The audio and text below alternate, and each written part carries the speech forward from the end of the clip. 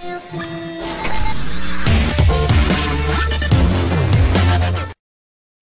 guys, what's up and welcome to another Sony Vegas Pro tutorial.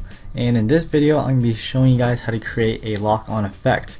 Now I've created about 2 tutorials on a type of lock-on effect in my previous tutorials, but except this time, instead of me giving you guys a template to download from, we're going to be actually creating a lock-on effect from scratch within Sony Vegas, which is pretty easy and doesn't take too much time to make.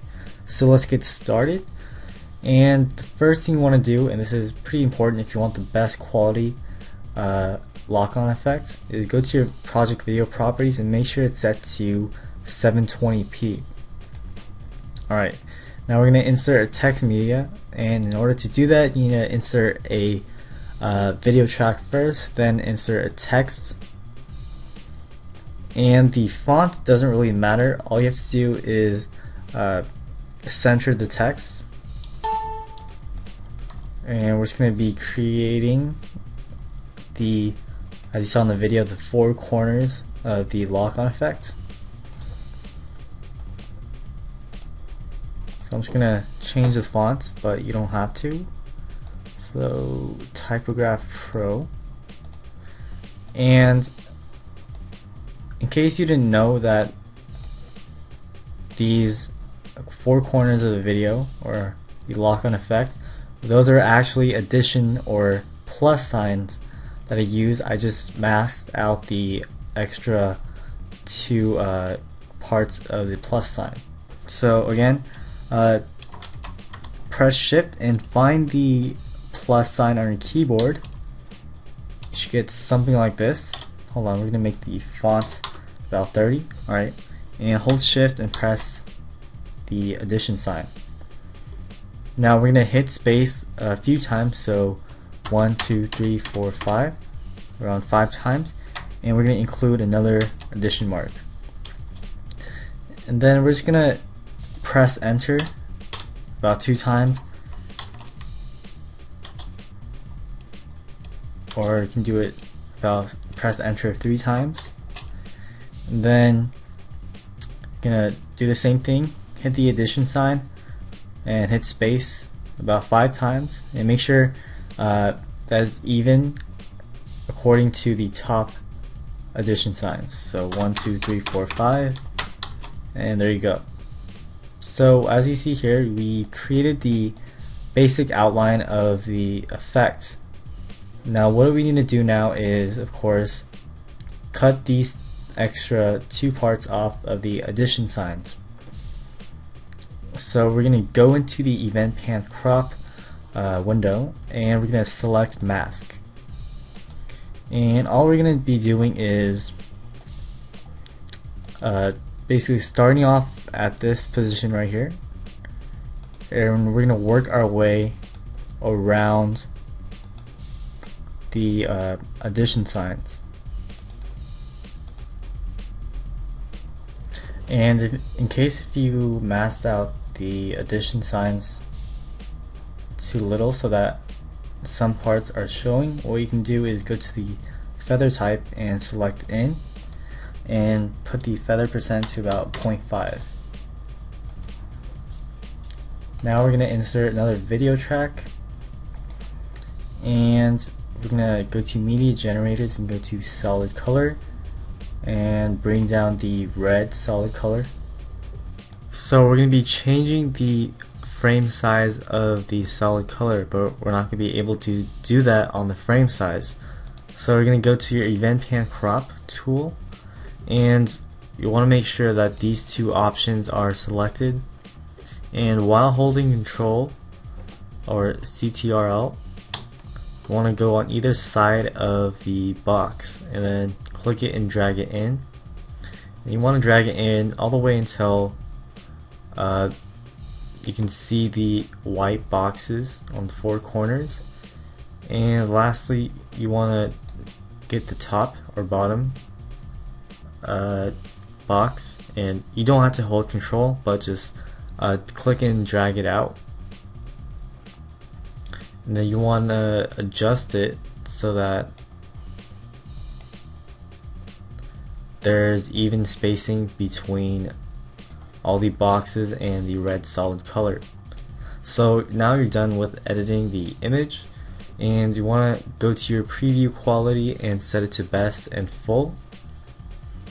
And then we're going to be saving the snapshot to file, so go to your desktop and save it as a PNG file. Alright, so after you got that done, you want to open up a new project, and this time we're going to be inserting our video clip.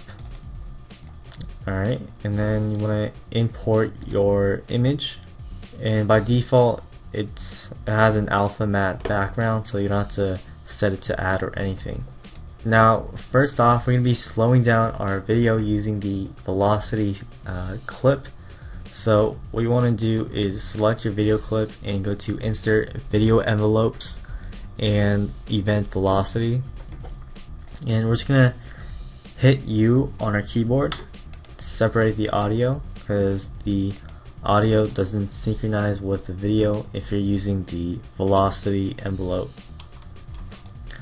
Alright, so you're going to go to the part where you get a kill,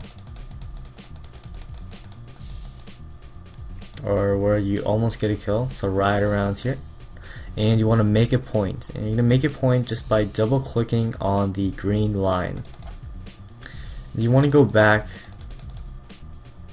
about 16 or 20 frames, and you want to get the second point, and then you want to drag it down to about 30. Now if you go below 30%, the slow motion on this thing will get a little rough, so 30 is probably its best limit to getting smooth slow motion. Alright, and we're just going to go here and scrub through our frames. So right now it's at 216. The effect is probably about 420 frames. And after about 20 frames, you want to make another point, go forward about 5 frames, make another point, and then on the last point we made, we're just going to click it and drag it up back to 100%. Alright, so now we got this slow motion on our video, and we're just going to drag our image onto a separate video track right on top of the video, and we're going to be placing it right on top of the first point, and we're going to shorten it to about between the last 2 points we made. Alright, and we're going to go into our event pan crop tool, and then we're just going to zoom all the way in.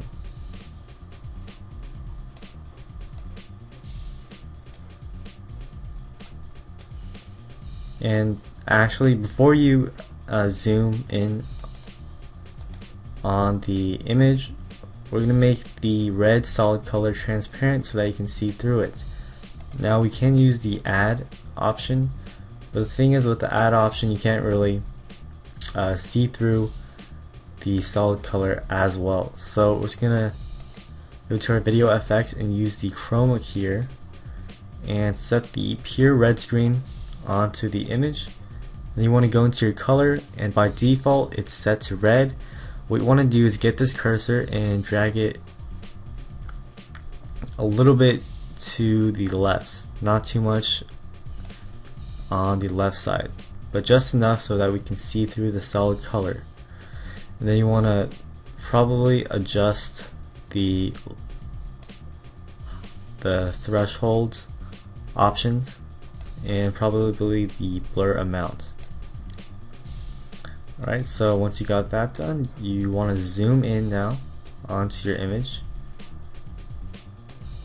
and then we're going to go to our second point and make sure this is selected so that you can see what frame we're actually on.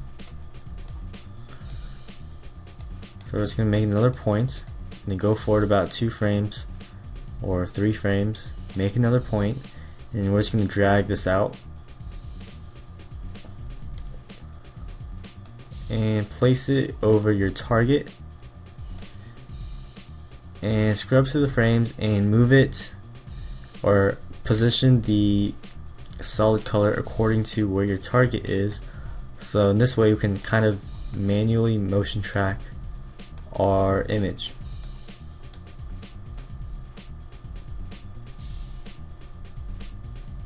Alright, and then we're going to exit out of the event pan crop window and we're going to fade in and fade out our image.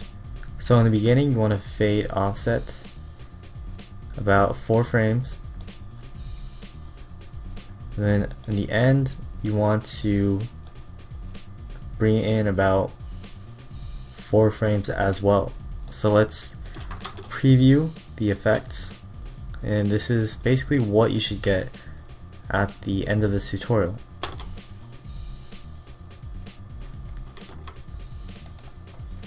And if the keyframing of the image is a little rough, you can fix that by going to your event pan crop option and selecting all the keyframes. So hold control and individually select the keyframes you made, and you want to right click and set it to smooth.